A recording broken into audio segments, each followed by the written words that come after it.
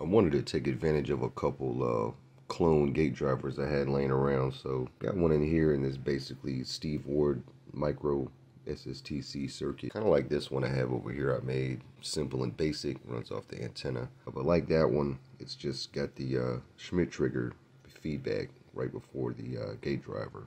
Try to get the primary tuned as an LC circuit, sort of like Class C operation, like Steve Ward did his. In practice, I've found this to be a lot harder than it sounds. So I can take this guy, I've got it at 15 volts now. So I've got a kickstarted currently. I kind of kickstart it like that, pulling about an amp or so. A real serious breakout. It's a decent little breakout. But you can see what I end up with here is basically I've got sort of a dirty ringing gate signal, and then my drain voltage swings up to about 100 volts, coming back down. MOSFET switching back on when it's still got, you know, a good deal of voltage on it. See, I've got this ringing going on as it starts to swing back towards negative. Not an ideal switching waveform. But the whole point is look what happens when I load it down. So when I start to pull a streamer, you see how much this changes. Right? Seems like if you do get it switching nice, you just have to let it sit there and run. Having said that, seems like there's some various tuning that you can get where it'll still run fairly well. Again, you can see that looks pretty ugly, but a couple amps, about 20 volts. Pull some hot arcs.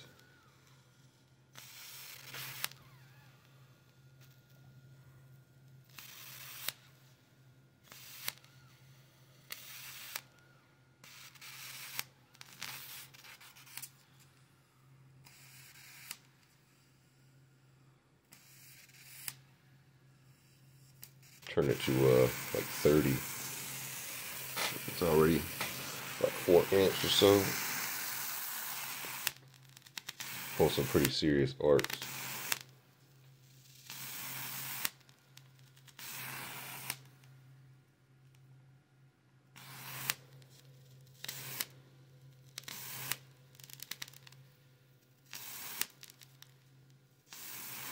Just pulling a little arc. See what happens as I'm pulling the arc. Alright. But now let's load it with something like this right here. So if I'm loading it like that, and you can see what happens now.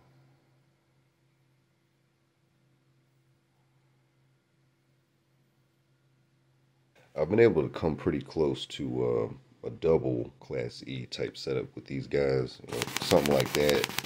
I don't have it cut all the way up right now, but something like that off, you know, like a couple little FETs like that, set up like that. It doesn't seem as hard to get it tuned to pretty close to Class E. Problem is, that's with a very specific tuning. And, you know, once you start loading it down, you know, once again, all that pretty much changes. It seems like it'd be real hard to get one going with a real nice bush, not really heating your MOSFET a whole lot. And you can still pull any kind of arcs with it maintaining ZVS. Alright, so now I've taken the primary I had before, disconnected it, shoved it all the way down to the bottom. Windings on this one start about like up here, effectively down to 2 turns now. It started. Putting out significantly more power this way. That's the waveform now. It's still kind of ringing as it's going back negative, but its amplitude has dropped quite a bit on it. Pull some pretty decent little arcs for 12 volts. You know, pulling that up though, about 24 watts, up to about 48. And again, it's the waveform pulling arcs. But yeah, quite a stronger field with this one. And again, if I put that type of load on it, see what happens. Bump it up. Starts pulling like 4 amps already, 16 volts or so.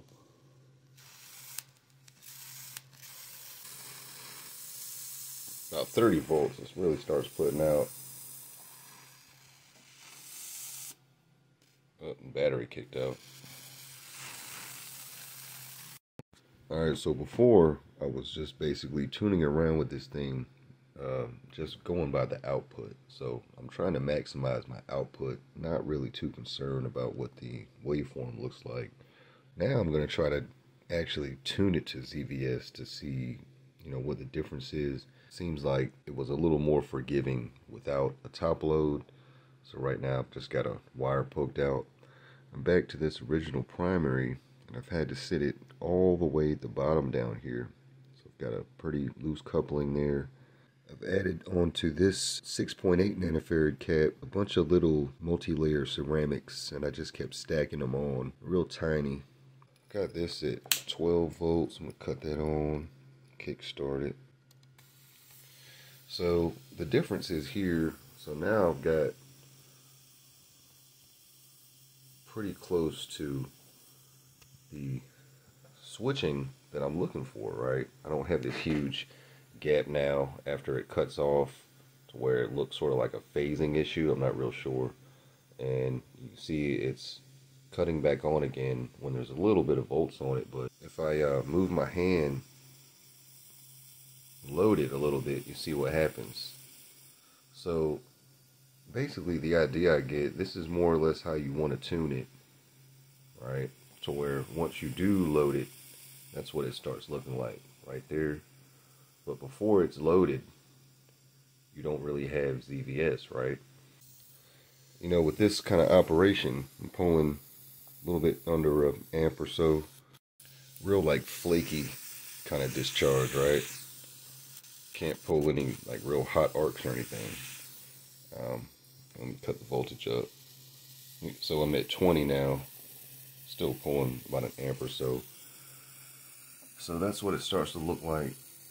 So basically, as I raise the voltage and that streamer comes out a little bit more, I get a little closer to ZVS. But again, very flaky type of part. And as I load it, I don't really lose it too much. Alright. Put it at 30.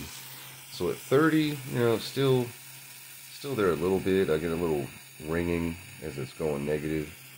This is 500 kilohertz, by the way.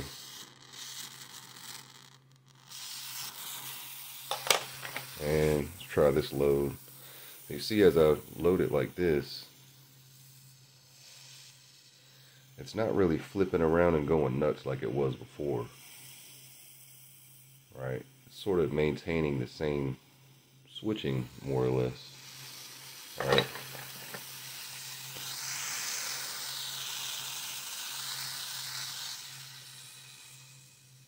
So, again, it's a little counterintuitive. So, with this type of tuning, obviously, this MOSFET is not going to get very hot at all, right?